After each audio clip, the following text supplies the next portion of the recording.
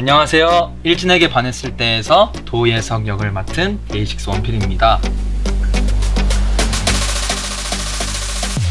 제가 녹음실에 온 이유는 바로 일진에게 반했을 때의 두 번째 OST Like a Fire를 녹음하기 위해 왔습니다. 강렬한 비트로 이루어진 이 곡은 겉으로는 강해 보이지만 사실 속은 누구보다 부드러운 예석의 마음을 표현함과 동시에 연두를 점점 사랑하게 되면서 타오르는 감정을 담아낸 노래입니다. 콕TV 시청자 여러분, 일진에게 반했을 때 많은 시청과 사랑 부탁드리고 1월 18일에 공개되는 Like a Fire도 많은 관심 부탁드리겠습니다. 지금까지 원필이었습니다. 안녕.